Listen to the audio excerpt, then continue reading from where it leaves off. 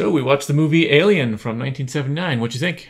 It is a classic science fiction. It is 8 out of 10 for me. I'm leaving room on the top just in case there's other things. It is too scary for me. Yeah, I have memories of being a kid in it. It's so scary. I found my favorite scene. 74 minutes in, we'll see it later today. I found my favorite scene. Cool, slow burn, kind of scary. Not just jump scares, not just like horror stuff, but like you feel the vibe, you feel the mood. It's super brilliant. The way the sets are designed, it feels real, feels alive. And one of the best parts is that there's so much more left in the universe. Like there's teasers and parts that of information that we could later weave into more stories. I mean, I know the answer. There's more movies, but super cool that we can like live in the universe and imagine what could be there. What did you think about the movie Aliens? I give it a 9 out of 10. I think it's one of my favorite movies of all time. Not perfect, though. There's some issues, but generally fantastic movie. The set art, character design is fantastic. The slow burn and ambient atmosphere of the whole show, the spacecraft, the landing, all of it feels great. I'm into it, even though it's a little slow. There's so much amazing potential lore in the universe. And the Ripley and the other characters feel real. Like this isn't, Buck Rogers or anything. This is a couple of workaday people doing their job and put in a terrible situation. So it feels real. The only drawback I think is the conspiracy with the android Ash feels a little forced to me. I think I would have preferred the story if it had been more happenstance and less conspiratorial, but maybe that's personal preference. That's why I lock it down from a 10 out of 10 to 9 out of 10. And the ending is a little long, but generally it's a great ride, great art design, great set design, great characters, great sci-fi movie. Love it. 9 out of 10 for me. All right, let's get into it. See why it's withstood the test of time. Oh, viewer discretion advised. There's going to be some scary shit. Scary stuff in here, yeah. All right, so let's start out. We're on the Nostromo, and where are they? Where did they come out of hyperspace? Faster than light somehow. Faster than light something. Right. Calling Antarctica Traffic Control. Do you read me, Antarctica? Over. So they're looking for Antarctica traffic control right away. They're not in the Earth system, but that's the first thing they asked for. Pretty cool. I think they come out of hyperspace and they think they're in Earth system, right? So then they're like messaging it. Then they figure out they're not. All right, that's right. Okay. You're sure to Zeta 2 reticuli. What the hell are we doing out here? That's not our system. I know that. So Lambert here says Zeta 2 reticuli. She says that, which is an actual binary star that we looked up. So they had just come from a mining mission out at Zeta 2 Reticuli in the Reticulum constellation, and we looked it up. It's actually down south. It's on the southern hemisphere, I guess, out in space. And so it totally makes sense that they're messaging the South Pole because, if the Earth is rotating, the spots, like anywhere on the equator, you'll have intermittent communications. So you put radio stations on the bottom of the Earth and the top of the Earth, and then that way they communicate with all 4 pi at all the time. Super clever. Yeah, super clever. So cool location and consistent with looking for Antarctica relay station. Yeah. Pretty cool. Detailed. Yeah. People have really thought about this. And so they've come out of hyperspace. Yeah. And they don't know where they are. And people are like, what the hell's the situation? So here Captain Dallas explains. Mother's interrupted the course of our journey. Why? She's programmed to do that should certain conditions arise. They have. Seems she has intercepted a transmission of unknown origin. A transmission? What kind of a transmission? Acoustical beacon. It repeats at intervals of 12 seconds. SOS. I don't know. Human? Unknown. Well, I hate to bring this up. It's not my contract to do this kind of duty. And what about the money? If you want to give me some money to do, I'd be happy to. All right. There is a clause in the contract. I don't want to hear it. We don't know that. I want to go home and party. So this to me is fantastic because I'm like, oh, aliens, this is cool, let's go explore. But Parker is not particularly enthusiastic about it because this is his job. He's not out here to put his life on the line. I'm not here to mess around with unknown alien stuff. Like I'm here to get paid. Like we're doing mining. Like get me home. He wants to go home. He wants to party. It actually makes a lot of sense. It makes the crew feel real. It's a great scene because they really don't have that much enthusiasm about going down. So it's pretty funny. It's not my contract to do this kind of duty. And what about the money? If you want to give me some money to do, I'd be happy to. All right. There is a clause in the contract. I don't want to hear it. We don't know that. I want to go home and party. I love it. One of the things I heard was that they got a repeating signal at 12-second intervals, and then they're like, oh, is this an SOS? Like, how could you know that? Oh, yeah, that's a good point. Yeah, I think in a later scene, Mother actually deciphers the signal, which we're like, how in the world? So, yeah, we'll talk about that later, because that might have some implications. Maybe they slipped up and didn't realize that the company already knew what it was.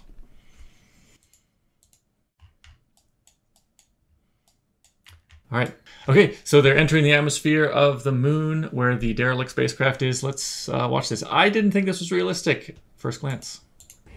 20 seconds. 18, 17. So that looked really fast to me, given that they're moving into orbit. We're moving through those squares over a course of maybe 10 seconds. That's a lot of motion. That felt really fast to me. 20 seconds. 18, 17. So cool. Roll 92 degrees, port yaw. Prime the port. 9,000 meters. So this all felt very fast to me, like they're pretty far away from the planet, and then within a minute or so, they're there. That felt very fast to me. I guess with modern rockets, that would be extremely fast. I think with modern rockets, it'd be dang near impossible. I mean, I'm literally not a rocket scientist, but I think it's just looks like a lot of mass to slow down. That being said, I didn't know if this was like a sped up version, like video. This is like just the plan for where they're going to go. That could be. But if it is real time, I think also maybe it's possible if they have like really good slow down technology, it's braking in space. They definitely do have faster than light travel. They have some type of hyperspace, and then they slow down to sublight speeds. So I don't know if they have that type of precision control, if they could do that type of hard braking near the planet's surface. So maybe it's okay. That's right. Maybe we don't really know the tech. They do have faster than light travel. So maybe they can get from orbit to orbit, or get from far away from a planet to close to a planet, actually quite quickly, faster than we could in modern day. It is kind of weird because they have this old analog tech, buttons, ka-chunk, ka-chunk, but then the super advanced propulsion systems. Kind of a cool dichotomy. But I guess here we don't actually know, can they do this? I think probably with the tech they have. I guess so. Yeah, sure. Yeah. Possible. Okay. Just because we can't do it now doesn't mean they couldn't do it in the future, and also in their alternate universe. That's right. So they go ahead, come out of FTL, park it near the planet, send down a shuttle. They land on the planet. They can do it quite quickly within an hour. That's it. That's all they need. Sure. So this is after they've landed near the derelict, and the comms are so bad. What is going on here? That's right. Sorry, like what?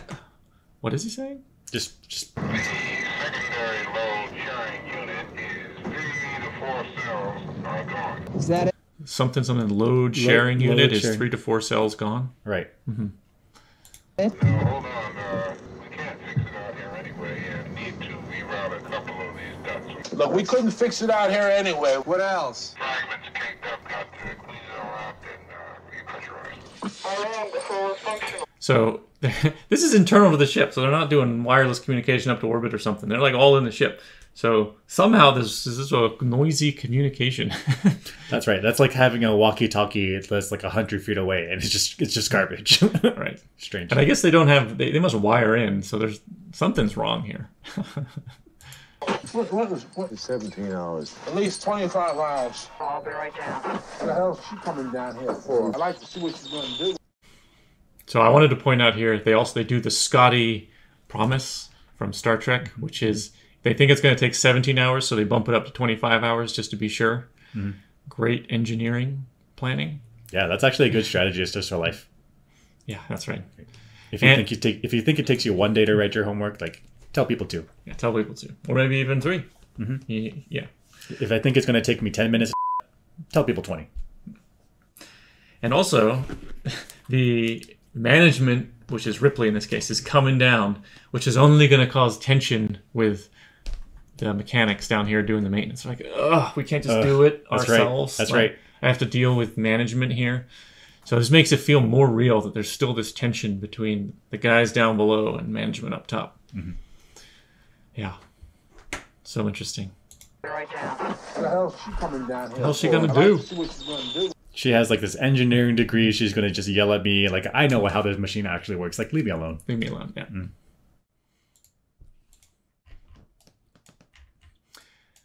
So let's look at the atmospheric composition. Ah, clearly. Look at that atmospheric composition. Nitrogen, high concentration of carbon dioxide crystals, methane, working on the trace elements. Rock, lava base, deep cold, well below the line. So the atmospheric composition is pretty cool. Inert nitrogen, high Inert nitrogen, concentration of carbon dioxide carbon dioxide crystals, crystals, methane, methane. working on the trace elements. Rock, lava base, deep cold, well below the line.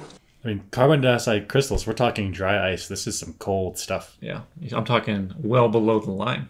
Well, yeah. What is the line? What? What is the line? We know it's some line that apparently if you're below it, you're something's not survivable. Oh, it's like so maybe there's like a temperate climate survivable sphere. Like if there's too much pressure or too much temperature or too much or not enough temperature, then it's like below the threshold of survivability. Right. You gotta put your suits on. Gotta put your suits on at all times. Gotta be well insulated, otherwise you'll die.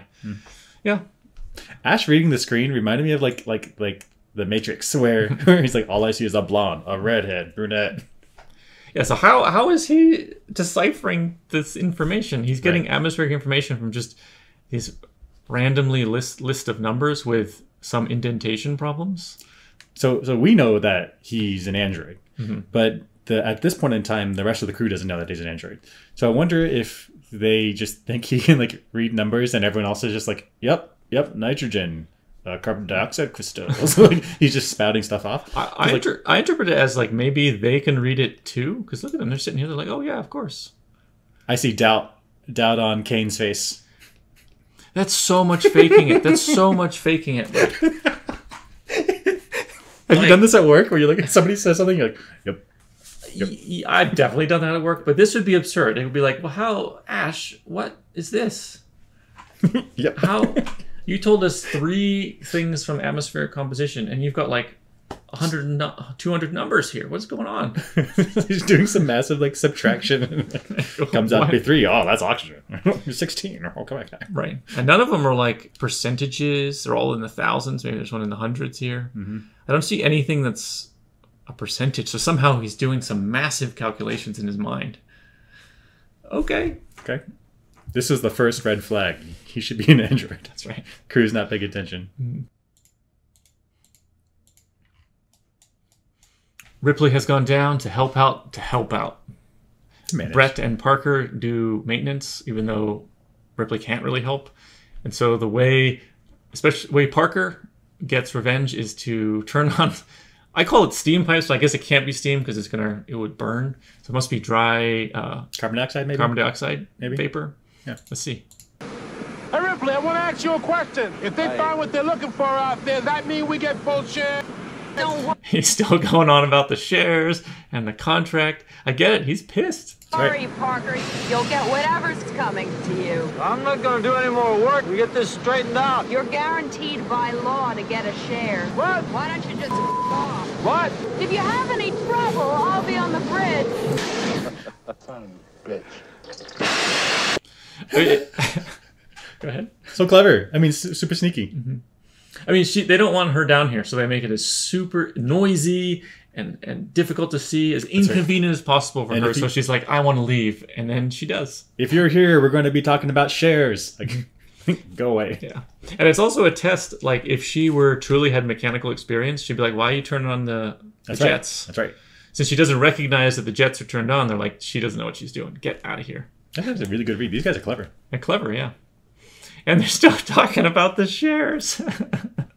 I mean, if your entire crew was getting full shares and you were getting 3/4, I'd be upset too. I'd be pissed. I think they're even at half. They're at half? Yeah. I'd be pissed. Yeah, I'd be pissed. Yeah. Even though you signed the contract, it's like you feel cornered. You're literally stuck on the ship. That's right.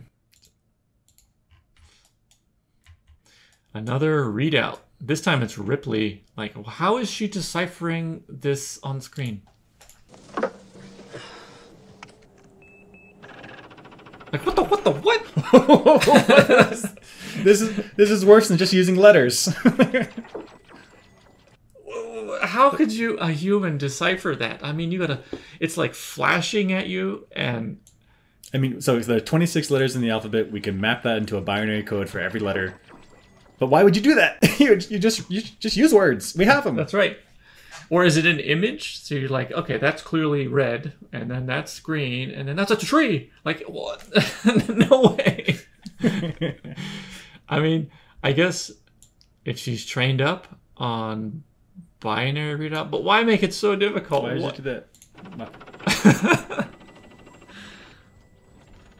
She's just chilling. Maybe it's a display to let the user know that the computer's doing something. It's actually like not doing anything. It's some programmer was like let's give them a bunch of ones and zeros so that people think it's doing something. That's right. I mean, she's just chilling. Just waiting for it to do its calculation. Yeah, maybe. Yeah.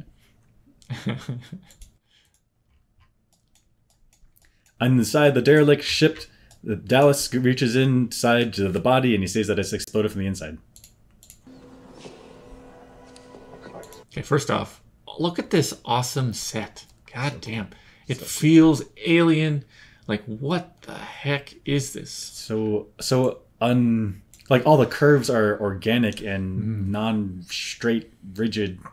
Doesn't feel right. And there's no, like, walking on it is really uncomfortable. That's right. It's almost like the aliens didn't walk on it because they don't have a floor. Like, so it feels so Or their feet are so big that the things that trip us, to them, they just step over it. No big deal. No big deal, yeah.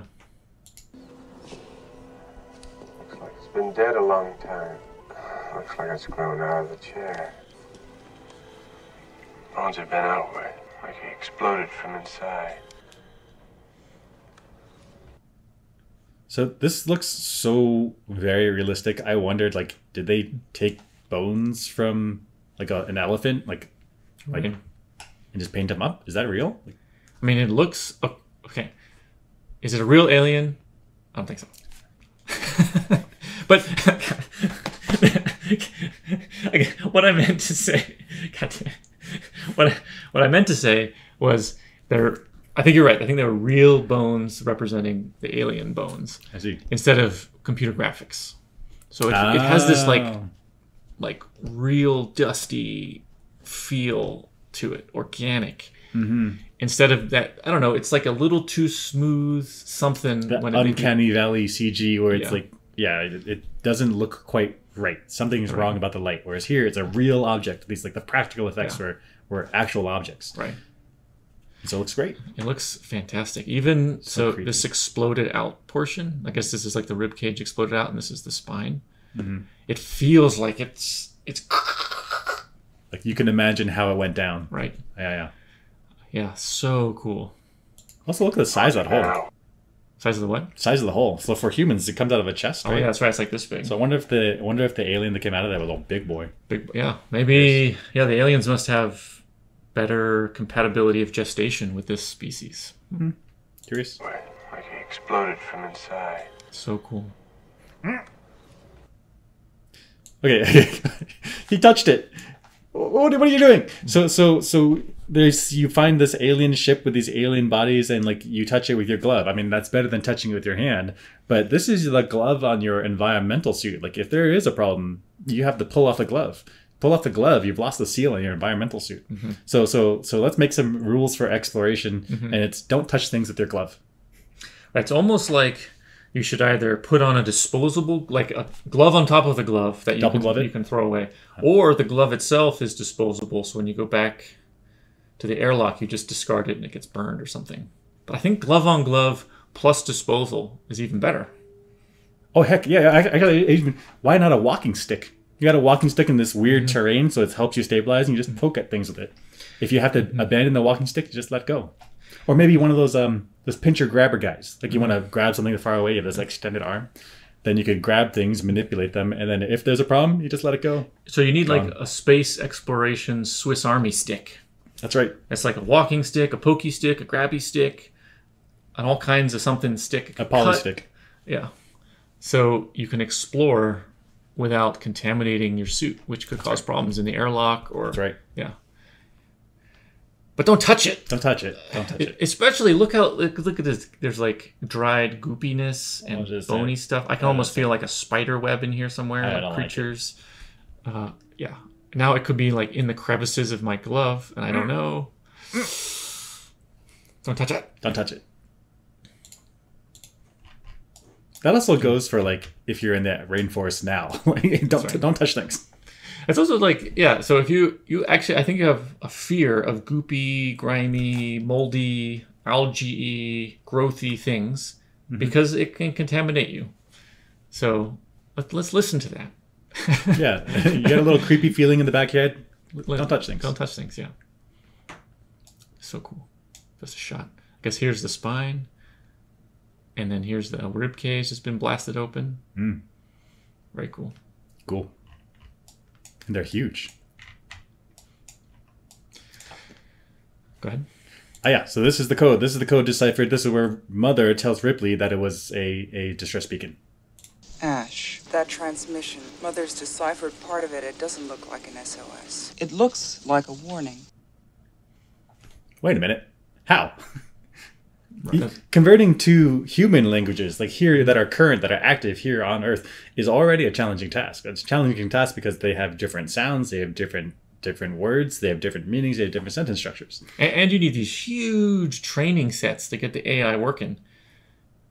Right, and that's with a live language with specialists that understand how to translate it. Here, with this like beacon, which you're interacting with just the signal, you're not getting feedback of like, does this mean door? Does this mean apple? Like you just get whatever message it sends. I have no idea how Mother could have figured out that it would be a warning. Right. So this is a truly alien message. Right. So how in the world is Mother going to decipher this? We thought maybe this is a slip of information, a spillage, because Ripley could have said, "Well, how is Mother deciphering this? Maybe Mother has seen this before." That's right. Does that mean the company knows? Maybe. The company had already sent a ship before. The people went down. They're like, it wasn't a distress beacon. It was a warning because everyone died. And so then now the company and therefore Mother was like, I think this was a warning. And so maybe Ripley asked Mother a question in a way that Mother said, oh yeah, it's a warning. So like in a way that it wasn't restricted information. So we think that Mother slipped here and she almost spilled the beans. Right, and Ripley's talking to Ash, so Ash isn't going to spill the beans because he's in on it. He's in on it. So Ripley could have been like, how does she know? And then Ash would have had to make some excuse. Yeah, maybe this is a slip up by Ripley. She didn't think about it. She's like, Mother's so smart. I guess she can do that. AI, super smart, right? Super smart, yeah. Check the AI. Well, this is the inside of the derelict ship. And we were talking about this, and we're like, what the hell kind of ship is just empty? Right. I guess first thing is, can we find the person in this picture so we can see the scale? So here he is. Actually, let me draw something here, so we can. I'll draw. This is. I'll draw just a straight line, and let's make it red so we can see it. Okay. And let's make it super thick. Okay. And that'll be our scale. Cool. So that's our person. Kane, right? So yeah. Kane is like maybe 5'8", 5'10", somewhere in there. Yeah. And so this cavern, we looked it up. This is the ship belongs to the engineers, and the engineers we said was like 8 to 14 feet. We said 8 to 14 feet. We looked it up on the wiki. So it's kind of close to Kane's height, maybe double. This cavern is huge. Right. So so if it's double the Kane's height, which is the red in this picture, the engineer is still tiny in this cavern. So like, why would you do that? Like if you walked along the bottom, trying to get from the front of the hallway to the back of the hallway, you'd have to like go up and down all these bumps. Right. Seems super strange. And if you had cargo in here, you couldn't roll it because you're like up and down these bumps. Like what the heck? Good. So what? Well, how? Maybe they have hover. Maybe they have hover tech. Because if it's would be hover cool. tech, they don't have to worry about the bumps. They're just going to float over it. And then you don't want a super narrow tunnel because then your cart is going to bump into everything. Yeah. So you actually want a big cavernous open space. So these ribs here are like the structural members. And then you fill in, this is like a cargo ship, you can slide hovering cargo things inside this colon. I see it. I see it. And you It just looks like a line them colon. up like a constipated colon. Yep. And then that's your cargo, and then off you go. You're dropping off the package. So you're hovering or floating or confining the cargo in these sections. Sections. God damn it. And you don't need to worry about the surfaces because there is no floor because it's all free floating. You're moving in space most of the time anyway. So that's kind of cool. And then I guess the eggs are here because this is an infestation. This is not designed for eggs. Yeah. The mother alien that we don't see in this movie thought it was a nice place to nest them. Yeah, it actually looks pretty comfy in there. I guess in Aliens, there's a queen and she lays the eggs, but we don't see her anywhere here. So maybe she's out of the ship and she's created a new nest. I don't know. I don't know where the queen is here. Interesting colon ship. Colon, yeah. Yeah. I mean, yeah. I see it. I see it. I see it. So Kane goes down into, I guess if we go back to this picture, Kane is here. He repels and walks down over here and checks out one of these eggs. And bad procedures, but at the same time, how is he supposed to know that this face hugger was going to acid etch through his... No way. It's reasonable. His mask, his face. Yeah. Let's watch.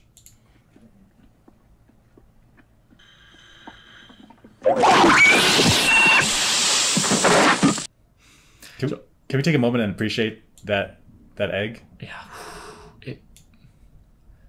It looks real. It looks real. It looks like it's real, actual meat.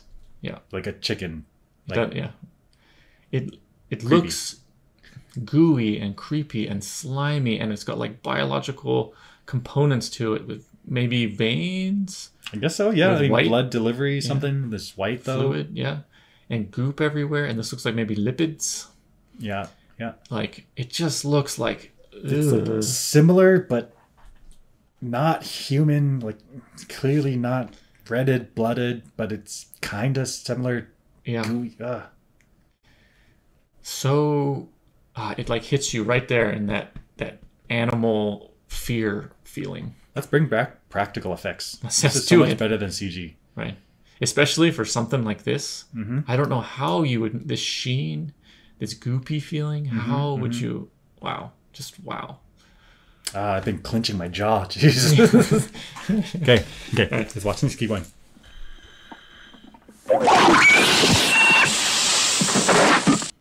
I mean, this facehugger must be intelligent. Like, it knows when the potential body is looking at it and when it's getting closer. Like, it attacked its face, Kane's face. It didn't like attack its foot or whatever, right? So this facehugger must somehow be able to see and like know that this alien thing is looking at me. Right, and it doesn't. The facehugger interprets. It knows it's alive. He knows Kane's alive, but Kane is covered in a suit that's inorganic. So the facehugger knows to attack the face and then use its acid to get through the face mask, but then stop and attach itself to the face. In a different scenario where the facehugger doesn't know that, couldn't figure it out, it like grabs onto Kane's helmet and Kane just grabs it off. Right. Like, this thing is super smart, and it doesn't grab in with claws. It like acids through the surface. Right. So another alien comes is not human. He might have to use claws, or he might have to use some other mechanism. So it's kind of like it's got some intelligence and adaptability. It figures it out. Right. And bummer for Kane, but also like there's no reason you would expect that to happen. That's right. Yeah, you might expect it to be maybe poisonous or maybe kind of don't touch it, but why would you expect this to happen? Yeah, he was a goner from the get-go. Quarantine procedures. Ripley stands her ground, but doesn't matter.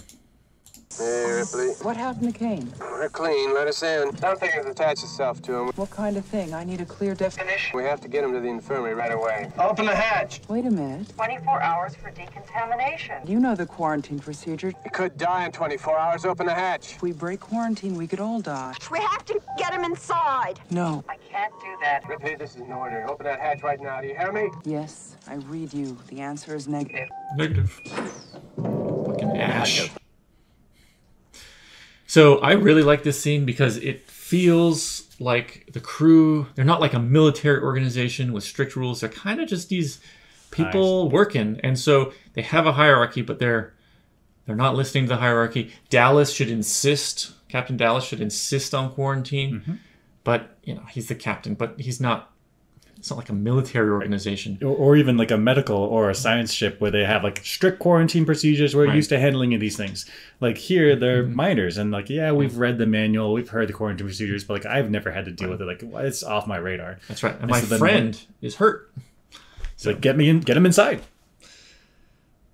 Yeah. So it would make sense if your friend is hurt to break the rules.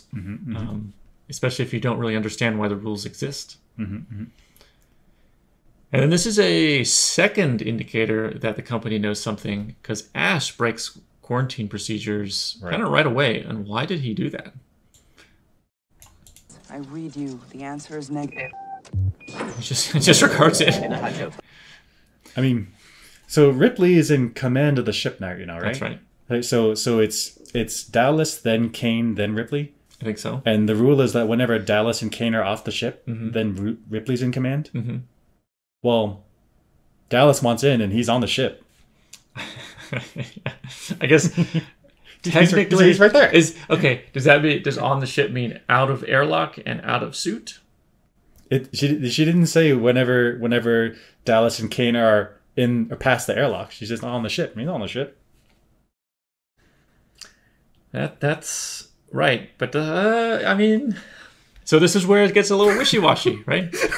It's not a military organization with strict rules. Like he should have to go up to the bridge and relieve Ripley. He should have to stand on the outside, on the surface of the ship. That way he's on the ship, not in the ship. That's right. Well, what does military do? Do they, like, if a person who's going to become captain, do they, as soon as they, 1 foot on the ship, it's my ship now? So my understanding is the new commanding officer goes up to the bridge where the old commanding officer says, and they say, "Here, I'm here to relieve you," and then the previous person says, "I stand relieved." That's what I learned in Star Trek. That's what I learned in Battlestar. Battlestar. But I think that's right. I think that's something like that. So there's some procedure to determine when the power has been transferred. Here we only say when he's on the ship, and he's technically on the damn ship. So. Yeah, so it does feel like they haven't figured out all these power transfer, who's in command rules. It's just kind of, they haven't been put under this kind of stress before. So it's breaking down. Very cool. And then so the Ash's complete disregard for safety is they didn't even notice because they're so stressed out. Very cool. Okay. Let's watch the slap heard round the Nostromo. What the is going on here? Got her! It's a big wind-up. Lambert landed. I mean, she landed that. She landed it. What the is going on here? I mean, that was she got her square. She got her hips in it. Let's see where swung from down low, so you never saw it coming. Right. Boom. Boom. Pa. Pa. Pra. Pra. Got her. And that difference in height, she climbed the ladder, got up top there. Let's watch that one more time. What the is going on here? I mean, Lambert is angry because Kane almost died, but I mean, if Lambert had been inside the ship, then Ripley would have been saving her. I mean, it's really just she was on the wrong side. That's right. Don't leave the ship. And then, you know what? They didn't have the conversation about quarantine procedures and what would happen beforehand. So now they're flying by the seat of their pants. Lambert's like, "You're trying to kill my friend." Ripley's like, "I'm just trying to make the right decision." Yeah. I see it.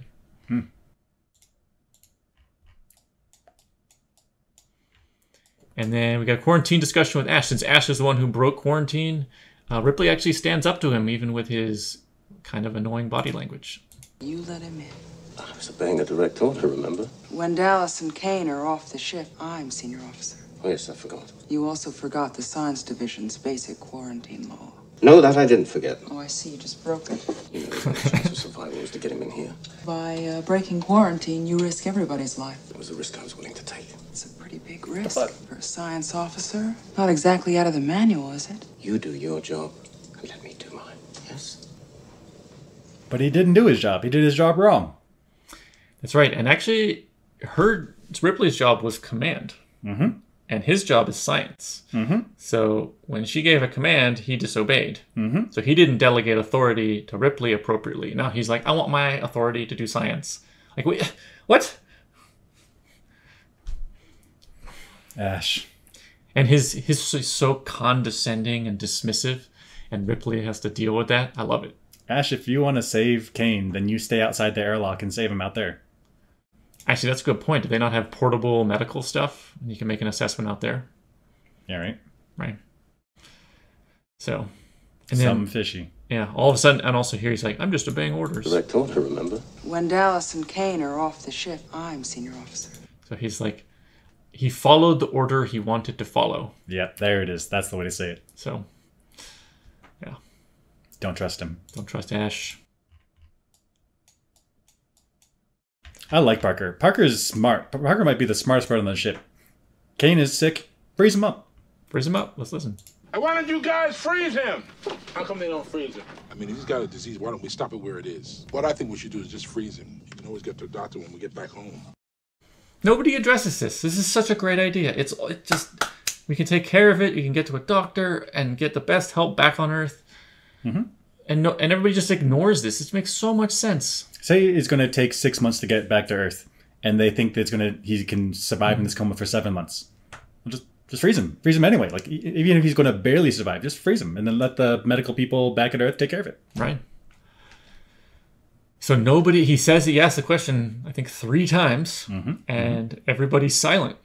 I think Ash's condescension and dismissiveness has an emotional hold on the rest of the crew that they won't hear the dissent from Parker, even though he's making tons of sense. Because Ash is like the smart guy science officer, and so when he says something, people are like believing him.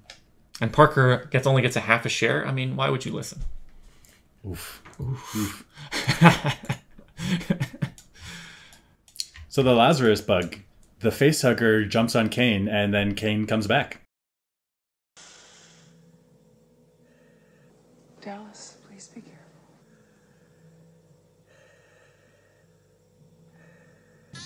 Dallas, come and see Kane. Just come and see him. How are you doing? Terrific.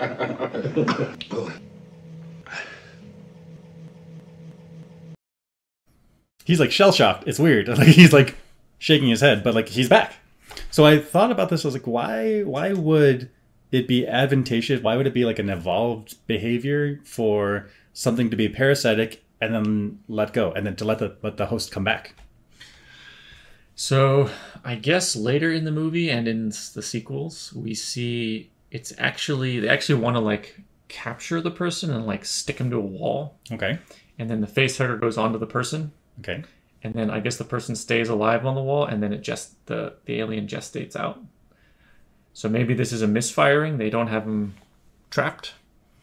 I mean, but why let the thing why let the human, the host, come back to consciousness if you're just going to kill it anyway?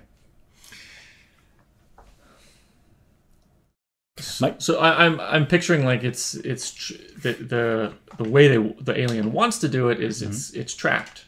The host is trapped in the cocoon or something. So it actually doesn't matter if they're alive or conscious or not, because they're trapped. Nothing you can do about it.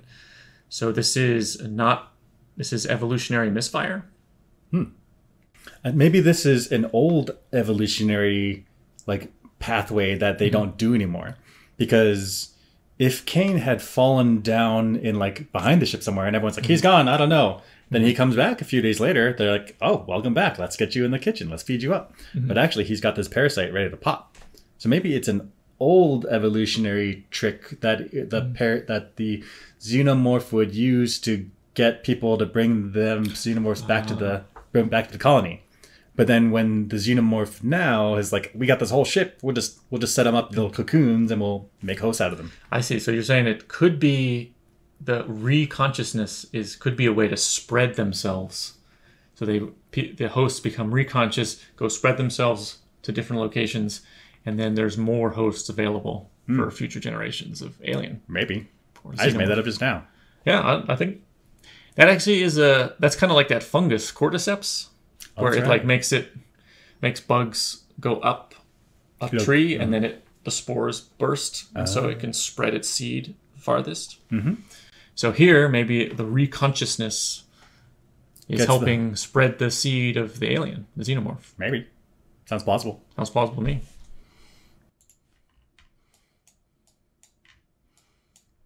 All right, the famous chestburster scene. Let's watch. Food ain't that bad, baby. What's wrong? Hey, what's the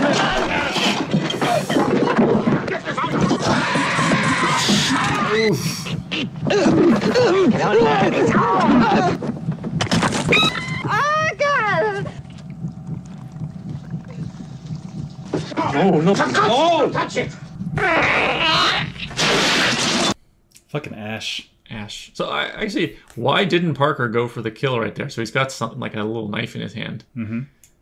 Captain Dallas stops him. Oh. And Ash stops him. He gets stopped twice by like the highest people. So we know why Ash wants to stop him from stabbing, because he wants the xenomorph to survive and see what it does, because he's in on it with the company. Mm-hmm. But why does Dallas stop Parker? I don't know. My hunch is that he's just doing like shit's happening, like lots of stuff, like just slow it down. Maybe just a gut reaction. Yeah. Do something new. I don't know what to do. Everyone freeze and then figure it out. Yeah, and that Parker also doesn't know if he's stabbing is the right decision in that moment, so he just yields. And then by the time anybody's thought of a different alternative, thing's gone, squirmed out of there. God, what a scene! It would be shocking. I mean, imagine being there. You'd have nightmares for the rest of your life. The sound, the crunch. Yeah. Right. The screams of pain. Mm-hmm. And this is like their dinner table. Yes. Every meal for the other trip. It's just yeah. No, thank you. No, thank you. I'm going to eat in... Actually, we never see them eat at the table again. Oh, okay. We only see them eat, and there's like little cubby holes. They eat at those cubby holes. That's a good... Makes sense. Okay. Yeah, I mean, I would eat there. You wouldn't want to eat there, yeah. So this is Kane's body. And so once he's for sure dead now, he's got a hole in his chest, they jettison his body out into space. I mean, I get it. Like, you don't hold on to corpses if they're going to rot next to you. But like, doesn't Ash want this body to see like what the xenomorph did to it? And then also B, just freeze it. Like, what's the problem? That's right. And also his family back home might want his body for a proper burial. Yeah. Have the ability to freeze. Ash is going to want to keep him. I didn't understand this. I don't get it. I mean, I guess it's it's a funeral at sea, so a funeral in space. Mm-hmm. But this is like the first instance, or at least first known instance of alien-human interaction, like, and the person died from it. That's right. I figured they'd want autopsy. I wonder if they have shipping lanes, and it's just littered with dead bodies. I thought you meant body shipping lanes. Like, they're like, orient the ship, shoot it out to Earth. Like, we'll catch up to it when it gets there. I was thinking, if everybody's doing these funerals in deep space, and they have shipping lanes that ships often go through, and it starts getting littered with bodies, like FTL might get blasted by a body. Oh, so instead of like the bread belt, it's like the blood belt, and it's like littered of space bodies. Like, oof. So, okay. Besides that, it doesn't make any sense to us. Weird. Yeah. Why? At least Ash didn't push for like, let's freeze him. Right. Ash is like, let's freeze him now. Let's freeze him now. What the fuck? This is cattle prod. The cattle prod. Brett and Dallas. Brett has it, but like, why did he have a cattle prod? I always interpreted this as he doesn't have a cattle prod, but he like jerry rigged a cattle prod like thing. Okay. I guess that looks like a cattle prod. I mean, they're not like herding livestock on there's the Nostromo. Like, what were they mining? Like cows. We found a cow deposit on this planet. Yeah, so I always thought the flamethrower, the cattle prod, and the motion tracker were always improvised. Okay. But it's never actually clear. This cool stuff. I don't know what this buggy is for. Some kind of mining equipment. Got a camera. Yeah, camera, couple cameras. And then also those gas canisters in the back. This could be for power. Power, yeah. Sure. Very cool. Cool stuff. They have very cool stuff in this movie.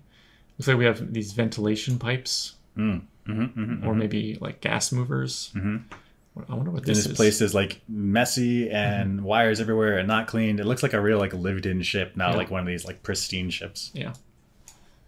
This looks like some kind of engine. Maybe. But, yeah, sure. Yeah, it's weird. It's weird because it has in Alien, they have, Nostromo has advanced tech, FTL, Mother, but then very low-tech things like 1930s factory stuff. Factory stuff, yeah. So, very cool. It's like dripping with oil and then there's these big doors that have these big panels missing. Right. And there's actually like devices and pipes and who knows what inside. And it's in the door. Why would the door need to be so complicated? Right. I guess the door could be a lot simpler if it was just solid metal, but then that also makes it heavy and in space. So you try to maximize space by shoving in your door diagnostics devices, and so these things measure the state of the temperature or water pressure or something on the other side of the door, and so then they're visible and accessible, and you can maintain them and read them. Okay, I like that. So no wasted space on the Nostromo, and they need a lot of equipment because there's equipment just sort of everywhere. Kind of everywhere, yeah. So why waste the space and then keep the panels off so we easily maintain right there? Yeah, I like that. Okay. This is cool. This is an interesting room. You got super heavy things like dangling from the ceiling. What is this room for? Well, they are a mining ship, and these chains. What are these chains for? These chains look like they're attached to come-alongs. Come-alongs are like they're pulleys, so you can move the chain a lot with very little force, and then that'll move a chain that's connected to the top of the thing very small distances with a lot of force. So if they're a mining ship, maybe this is mining equipment, and they like hoist it up. Yeah, exactly. They hoist it up. You drive your truck underneath it. You bring it down, and then you drive it out to your mining station. So maybe this is like a cargo or equipment loading station. You beep beep beep beep beep your truck in, load stuff down, drive it out. Next truck comes in, load it down, off it goes. How about that? Okay, so this is a piece of mining equipment. Sure. It's dangling because it's not on a truck, and they're just awaiting next use for the next mining trip. I like it. Seems precarious, but also they're not expecting any jolts or anything. You're just in space, whatever. That's right. That's right. And if they don't use circular ships for artificial gravity, so they have some kind of advanced artificial gravity. So maybe this big, I don't know, tower of equipment, they've like dialed down the gravity enough so it's not light. Yeah, so it's pretty light. Yeah, sure. Lots of cool stuff on the ship. All right, so they're looking for the little alien guy. It's a horror movie. Never separate. Never separate. Wait, don't let him go! What the hell are you doing, man? It's a cat. Now we might pick it up on the track again. I'll Go and get it, man. All right, you get him, we'll go on. Parker's so good. He's so smart. Like that's a perfectly legitimate reason. But like, we don't want to keep chasing this cat around. Go get it. Right. But then they set Brett off by himself. Like that's a recipe for death. Yeah. Why? I mean, I guess the only thing I can think of is they're looking for something. Okay, it's about that big. So they're not thinking it's the giant alien that we know. That's right. They're thinking it's a little thing. So he's not in any like death danger. That's right. But they did see the chest burster, so they know it can be lethal. It has the strength to exit someone's body. That's right. And they don't know if that thing can also implant somebody with an embryo. That's right. They don't know how it works. You have no idea. So actually, don't separate. Don't separate. Go as a team. Hold hands. Be inside each other.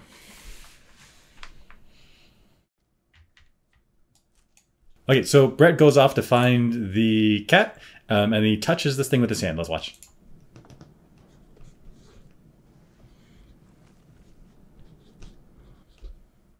So, yeah, on the planet, they touch the alien with their gloves. What's he doing here? This is even worse. This is touching you with your hand. You have no idea what this thing is. It's just kind of leathery, kind of skinny, scaly something. Don't touch it. Don't touch it. With your bare hand? He doesn't even like kick it with his shoe first. Or get a stick. There's plenty of equipment around. Get a stick. Get a stick. The Swiss Army stick that we came up with for exploration and, I don't know, molting.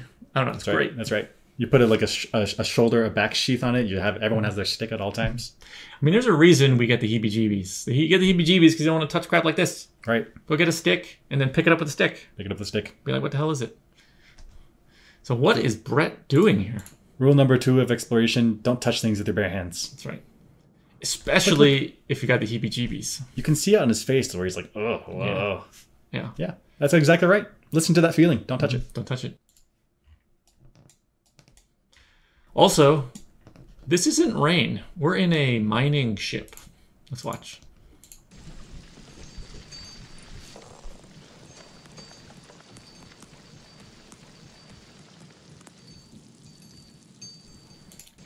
So I see all this equipment here.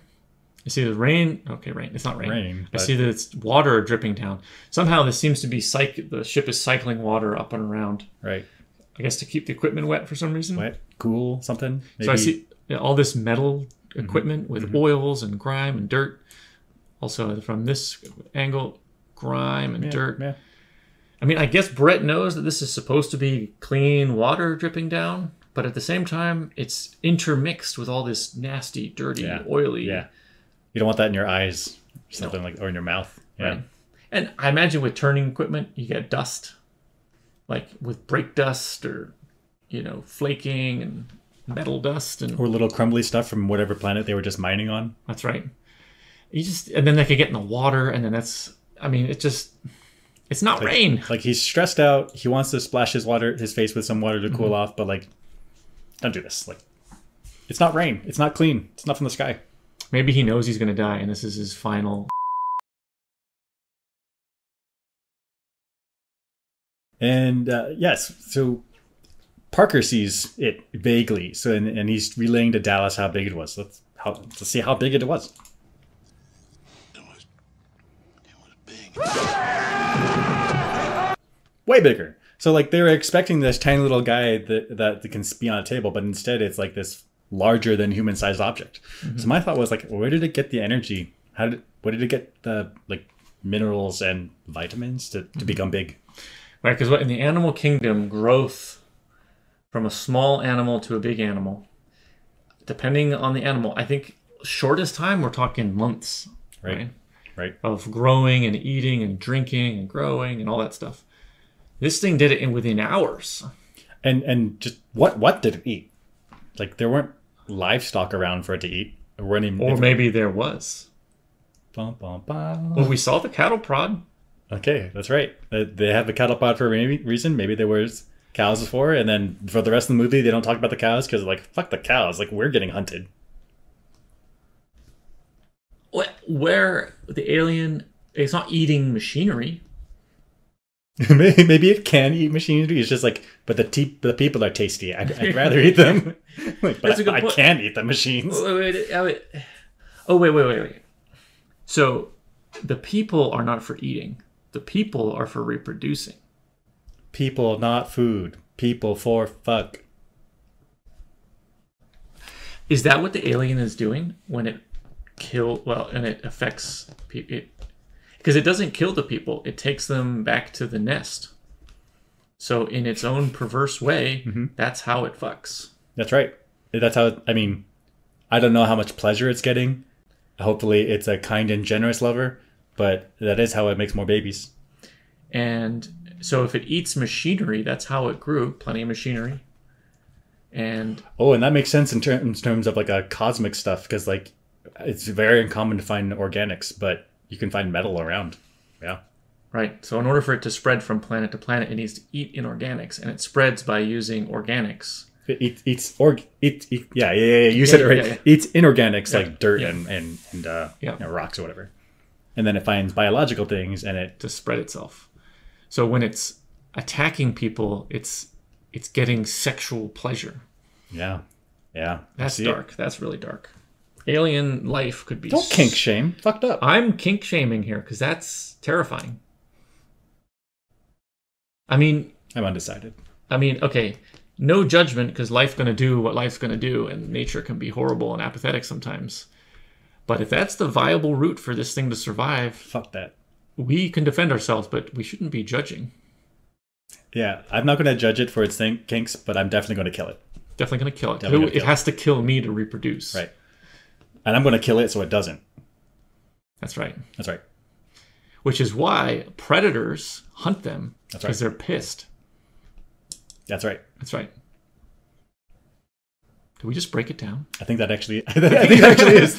That's great. It explains why the alien grew so fast and where it got its food. Mm-hmm. It explains why it has this huge desire to hunt people without killing them. Yeah.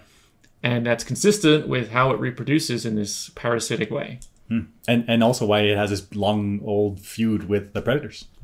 Right? Oh, it probably made babies in the predators, and predators like, fuck that. I don't predators like that. Are upset about that. Yeah. No, thank you. It was big.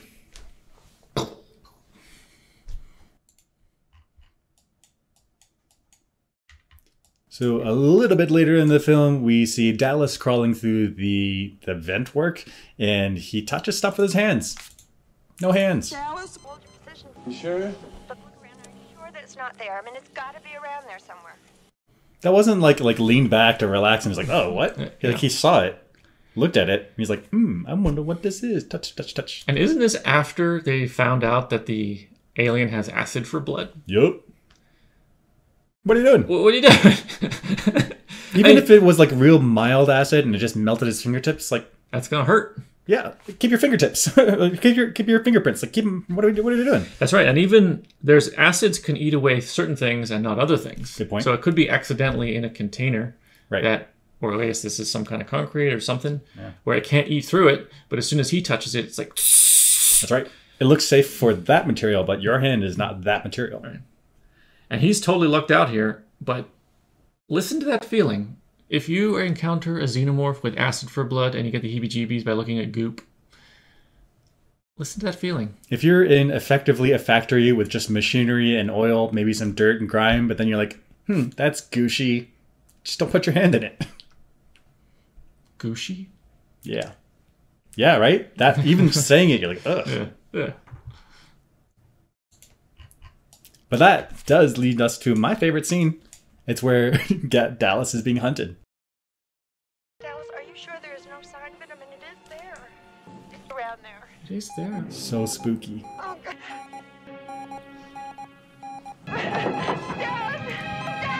Ash.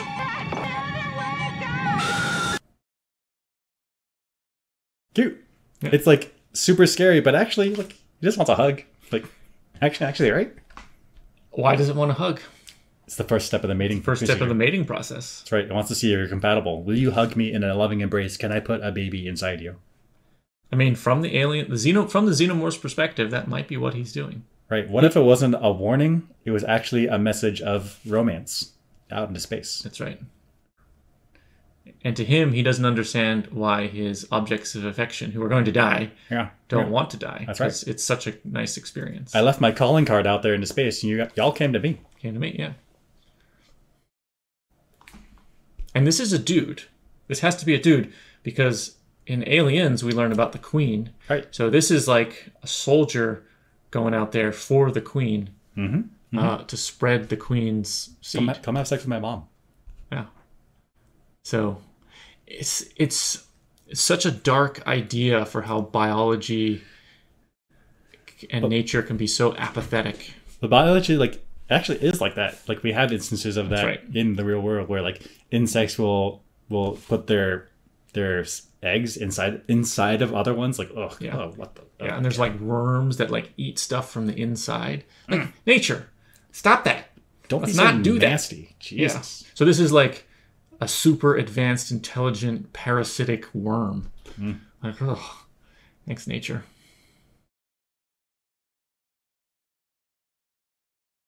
So here we are interacting with Mother, and And Ripley asks Mother questions, and Mother like shuts them down. So I had a hard time parsing this out, especially when I was young. Could you like walk us through what was going on here? So let's see. Interface 2037 ready for inquiry. Request clarification on science inability to neutralize alien. Unable to clarify. So I guess they're inquiring with Mother. They can't neutralize the thing. What should we do next? And Mother can't say. So the crew is requesting an enhancement of data. No further enhancement. The special order is for Ash's eyes only. Okay. Suspicious whenever someone in the crew below the highest ranking person. Okay. And then I guess the crew, I think this actually might be Ripley at this time, does an override, 100-375. That's Ripley's number. Is that Ripley's number? Yeah. Okay. And then, so she can override that because of an emergency situation. Okay. And she asks for what special order is, and this is the special order. Nostromo is rerouted to the signal, to the new coordinates. Investigate lifespan, gather specimen. Okay, that's the objective. And then here's the big one. Priority 1, ensure return of organism for analysis. All considerations secondary, crew expendable. So somehow the company knows either there's multiple of these scenarios out there with this alien, or they anticipated this. Somehow they know the Nostromo is going to encounter the alien, and they had this special order. Which one was it? 937, ready to rock, and they put it into use right away. And the crew is expendable. I see. So there's some sort of backstory about how the company figured out what to expect, and they put this order in place in anticipation. Maybe like why didn't the company just send out a dedicated like science team or like sample recovery team? Maybe they can't do that because then the other companies will see like, why are you sending a ship out there? Like we are also going to do that. So then they send a mining ship out to a mining location that's kind of pretty close along the way. And so this was actually all planned from the very beginning. It wasn't like they got a just call. They're like, let's reroute you. Like no, the whole thing was a fake reroute because they knew to come here. And so maybe they know that the rest of the crew is expendable because they've already lost a crew to it. Could be. I still don't quite see why they don't just send a sample retrieval team, like a professional stealth team. I mean, Weyland-Yutani is a huge company. They have resources to hire those type of people. My first thought is, and I think this might be a fan theory, like, is it an experiment? They want to see if the thing can take out a crew of humans. Oh, so it's also useful data to see what it does on when it's let loose. Oh yeah, that could be. I see. And that would make sense. Why wouldn't they send a sample retrieval team? Because they want to get that data. They want to get that sweet, sweet data about how the alien interacts with people. Company's fucked up. But then Ripley and the crew blew up the Nostromo, and so they lost the data. But maybe this might not be the only encounter. I don't know. We'll see. Lots of cool backstory.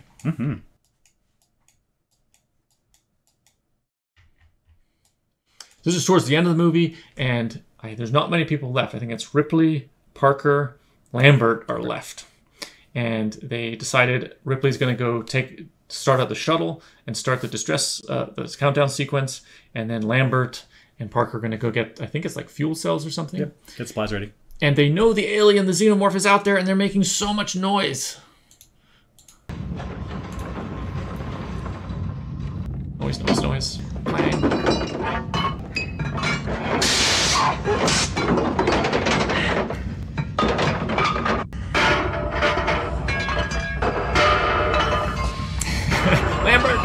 Lambert. You're like, oh, why are you surprised that it came to you? You made so much noise. I guess they're prioritizing speed over noise. They're like, it's going to find us anyway. Let's just do it. But it's like excessive amounts of noise. Right. Don't be throwing metal cylinders on the ground. Yeah. So I guess the ideal is like quick and smooth and careful, but fast. Right. Grab it. Which would be quiet. Roll it. Grab it. Place it. Roll it. Pop it and bop it. Pull it. Maybe pull it, bop it, and pop it. Yep. And that's why if you're a 90s kid, grew up in the 90s, they have that bop it game. This is why you learned that. So if you're ever attacked by the xenomorph. That's right. Can you imagine like the eject button to jet fighters or like popping bullets and you're out? Yeah.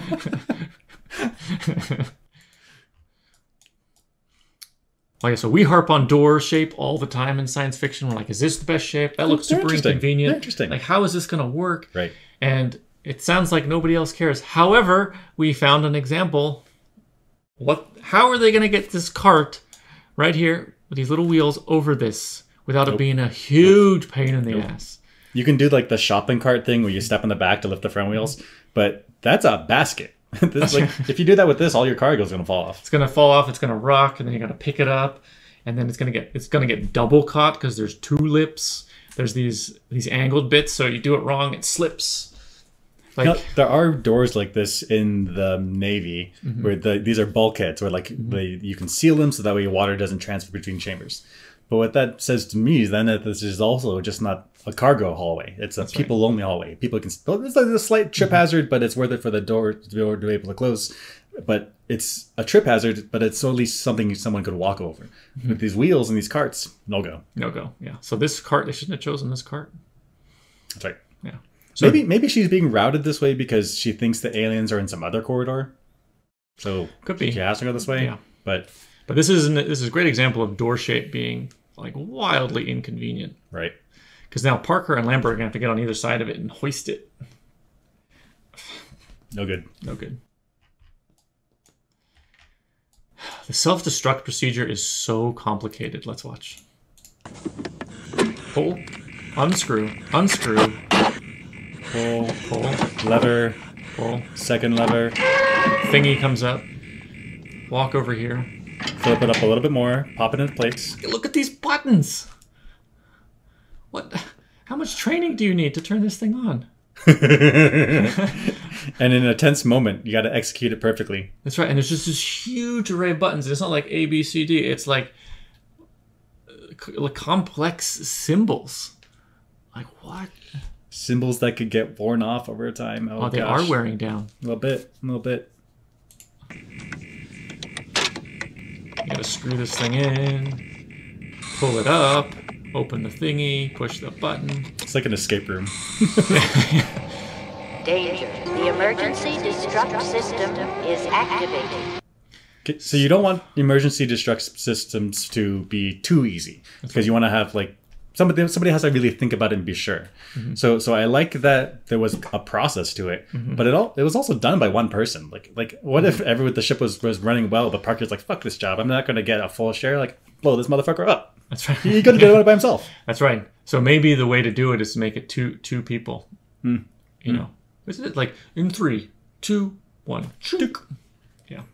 But there's so many steps here. Like it's so complicated. It's very easy to mess it up. It would be much smoother if they had like a bop it, pull it, twist it. That's right. And it requires a lot of training. And if you're in a particularly stressful situation, like here.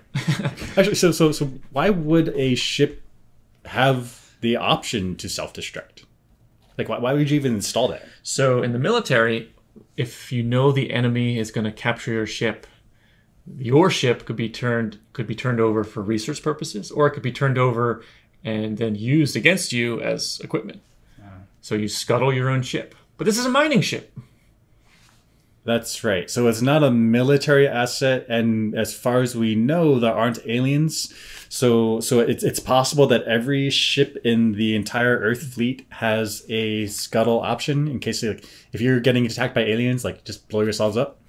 My other thought is maybe the other corporations, the competitors, like if they're going to scope out your tech, you also destroy your ship. Maybe. I mean, this is kind of a dystopian future where like Weyland-Yutani and some other corporations are more powerful than the nation states.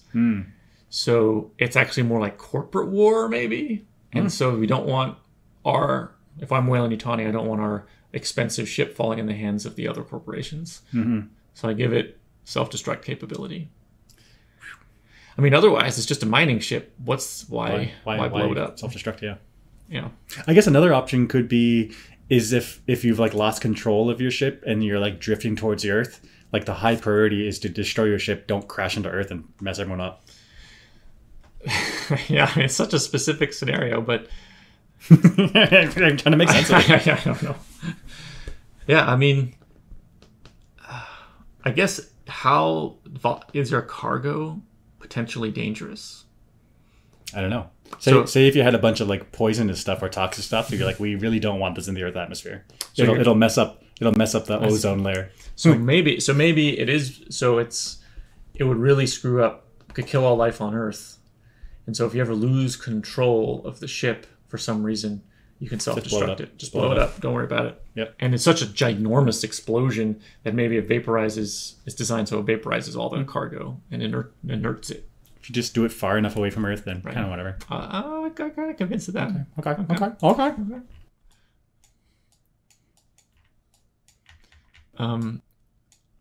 Emergency lights. Like what?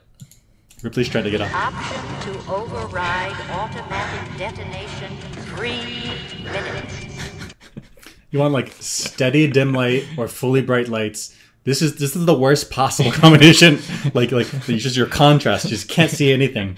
It's like, yeah, I have an emergency situation. Blind. Like, oh my god, I can't see. But it's not just bright and I can adjust to it. It's bright, dark. Like, I can't see anything all of the time. I can't see anything. And keeping situational awareness is so difficult. Oh my god.